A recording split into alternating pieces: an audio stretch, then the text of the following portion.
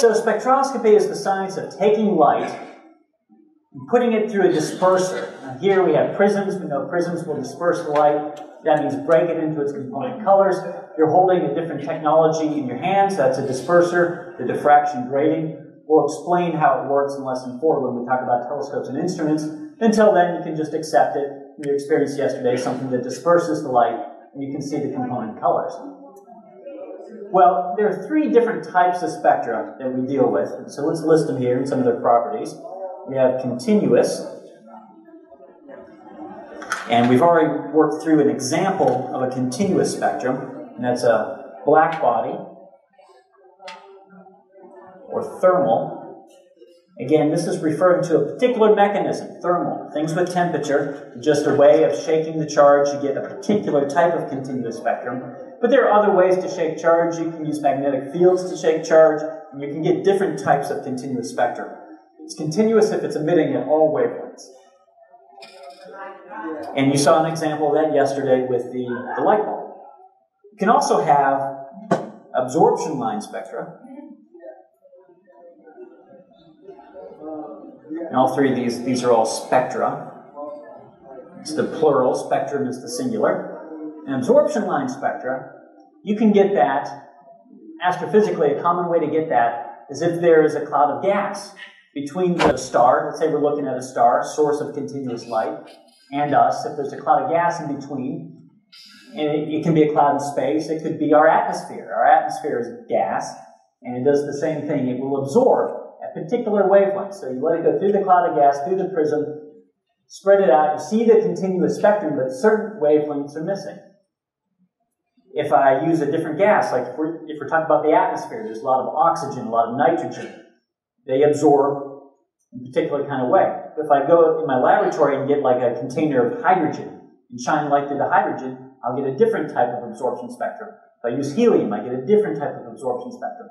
So the sequence of lines, this is the sequence you get for hydrogen, it turns out, depends very much on the composition. It also depends on the temperature. If I have hydrogen gas kind of at 10,000 degrees, I'll get that kind of a spectrum. If I have it cooler, I'll get a different spectrum, one that actually appears out in the ultraviolet. If I have it hotter, I'll get a different spectrum, one that appears in the infrared. So each element has different spectra associated with it. So it's very much about composition and temperature to determine what you see. So that's absorption line. It's kind of a combination of continuous minus certain wavelengths. Then you have emission line. If I were to look at this cloud of gas from a different angle, an angle whose line of sight does not intersect the star. So let's say we're down here, and we're looking out. We're not looking at the star anymore. The star is off on the side, so we're not getting the continuous spectrum. But that cloud of gas is emitting light, but the light is only at particular wavelengths, and we call that an emission line spectrum. And surprise, surprise, the emission lines you get tend to be the same ones as the absorption lines from the other vantage point. Now, you may get different amounts of green versus red in absorption than you do in emission, but you often get the same sequence of lines. It depends upon the composition, it depends upon the temperature. There's something in the gas that is absorbing at quantized wavelengths and then re-emitting it in all directions. Some of it does go back, into the direction of the absorption line spectrum. It's not totally gone there. Just the vast majority of the light that's missing that absorption line spectrum has been re-emitted in all sorts of other directions. So what you see depends upon the angle that you're looking at it and looking at the source of the continuous emission. Make sense? Okay, let's formalize this here. This was all figured out by Kirchhoff.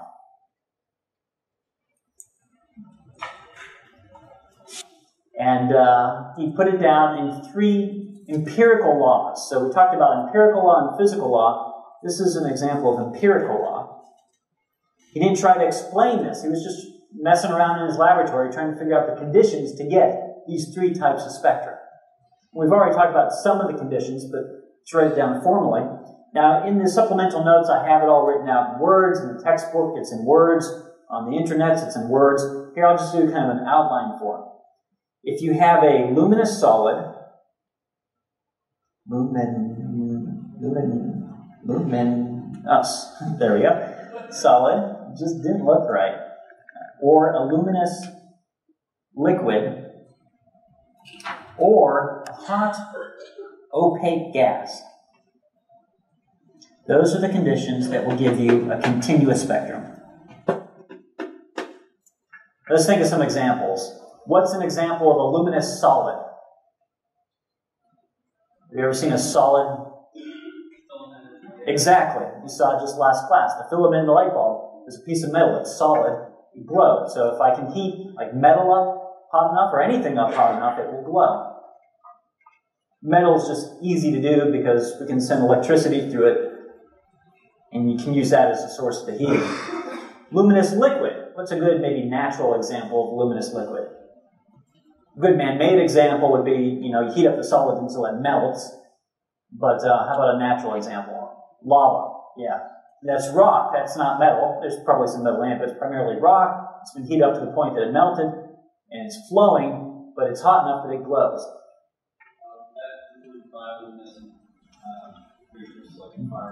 Bioluminescent creatures, no. That's going to be, I'm not familiar with the exact process, but it's not thermal.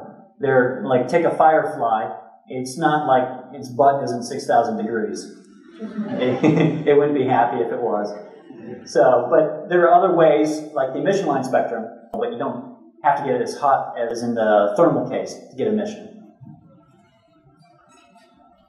Atomic transitions will give us that kind of stuff.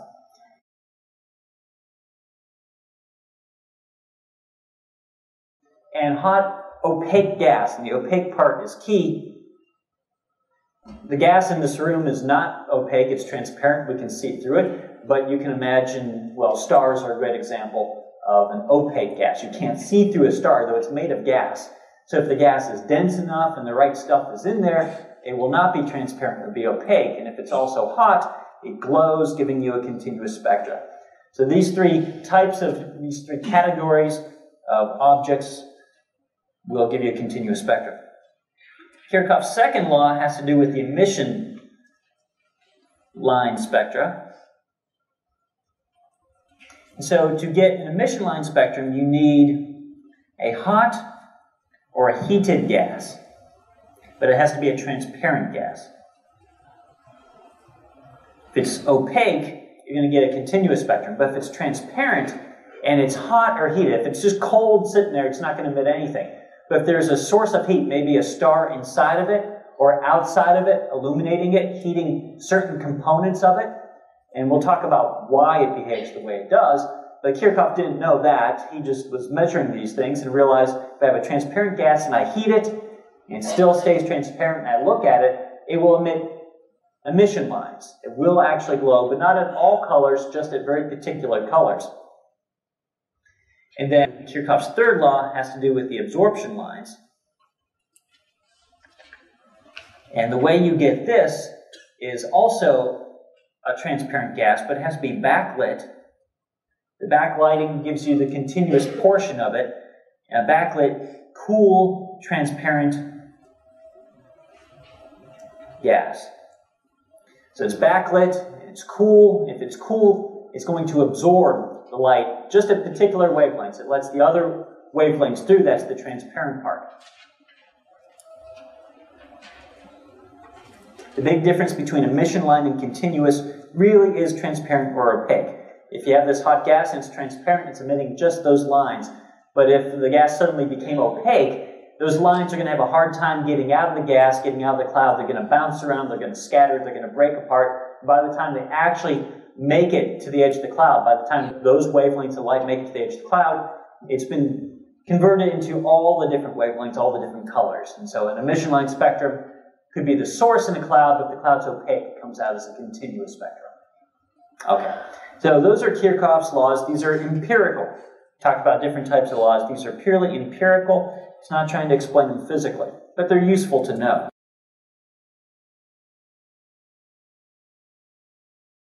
We can use this as a tool, even if we don't understand what's going on physically. I haven't yet explained why this is the case, but we can use it as a tool to learn compositions and temperatures. If I go to my lab and I take hydrogen gas, I can find out what its absorption spectrum, its emission spectrum looks like. If I change its temperature, I can see how the spectrum looks different at different temperatures. Then I go out and look at something astrophysically. If I see that pattern, I know that's hydrogen at this temperature. Even if it's like a bajillion light years away, I can tell you what that's made of. If I check all the different elements here on Earth, I can figure out the composition and the temperature of something so far away. And that's really powerful. Astronomy is more than just making pretty pictures. We actually want to understand physically what's going on. It's hard, so it's not in our laboratory. We can't get there. So whatever tricks we can use, and that's why we're spending so much time studying light, is there's all sorts of tricks embedded into it that give us information. Okay, so let's actually try this. So we'll use the diffraction gratings. I'll turn the lights off. What I have here are 4 tubes. Up here I have 6. Hydrogen, sodium, helium, neon, mercury. These are the spectra you get, at least in the visible part of the spectrum, for these different elements. I have 4 of the tubes here. We'll see if you can identify them.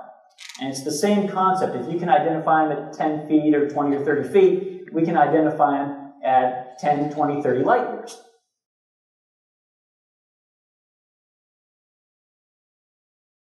So let's do this. And first, I always got to remind myself of the message. It says, do not put fingers in socket when turned on. Good message. So pull your gratings out, and you can identify these things for me. This one would be an easy one. I have 4 of the 6.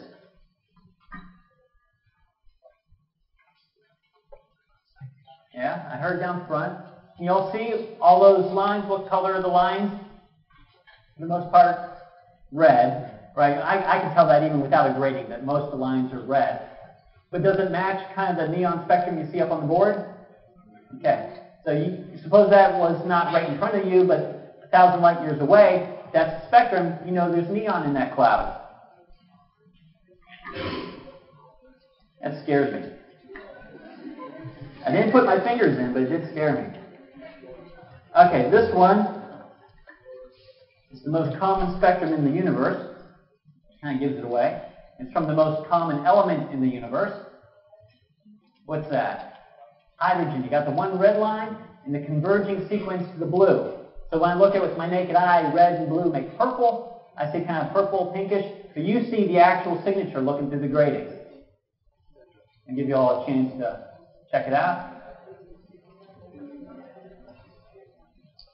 Question. Do the spectra extend beyond visible light? Yes.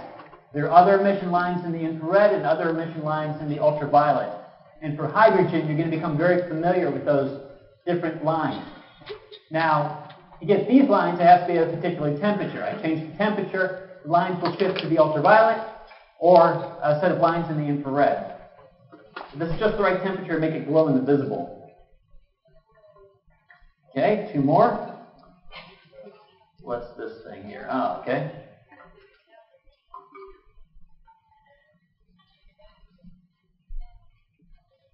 So this, we didn't even know this element was around until we observed it in the sun. It's an inert gas that doesn't interact with anything. We named it helium, after Helios, sun. It was first discovered in the sun spectroscopically. Then we realized we have it here on Earth. It just doesn't interact, so we didn't really realize it.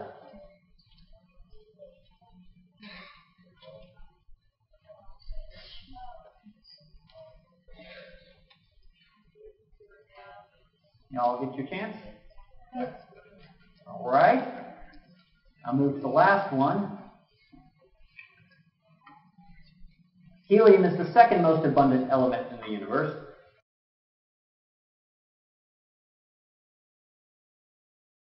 And my last one here.